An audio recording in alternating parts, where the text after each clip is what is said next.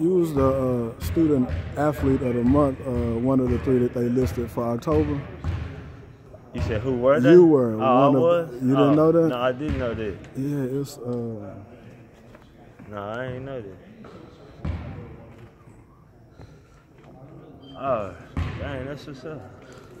All right, so seeing this how you just found that out, I know they require a lot of y'all here, so how do you manage to still do good in the classroom and give it all you got on the floor and find that balance like that?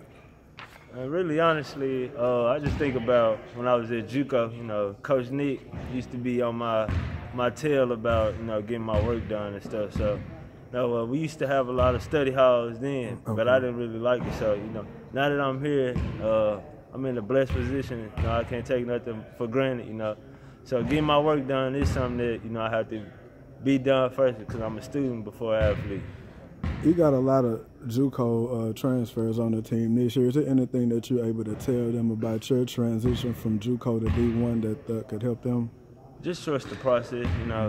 Things might seem rough right now, but as the season go on, as we continue to practice, shots will start coming. You'll be more comfortable within the offense. Thanksgiving is coming up this week. What's something that you're most thankful for, and what are you most looking forward to eating?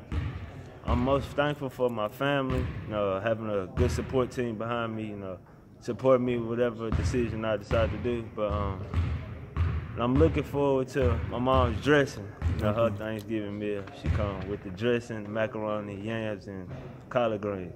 All right.